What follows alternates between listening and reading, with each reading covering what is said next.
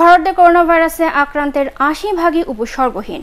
দেশটিতে লকডাউনের মধ্যেও আক্রান্তের সংখ্যা ১৮,০০০ ছাড়িয়েছে।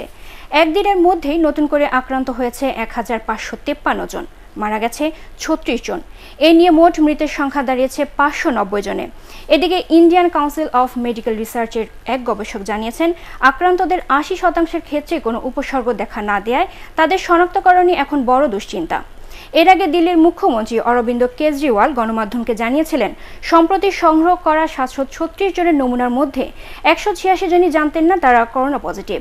এদিকে ভারতের রাষ্ট্রপতি ভবন কমপ্লেক্সে এক পরিচ্ছন্ন কর্মীর করোনা ভাইরাসের সংক্রমণ ধরা পড়ার পর প্রায় ১০০ জনকে কোয়ারেন্টাইনে রাখা হয়েছে। সচিব পর্যায়ের কর্মকর্তা ও তাদের পরিবারকে হোম কোয়ারেন্টাইনে আর কর্মীদের দিল্লির একটি কোয়ারেন্টাইন কেন্দ্রে রাখা হয়েছে।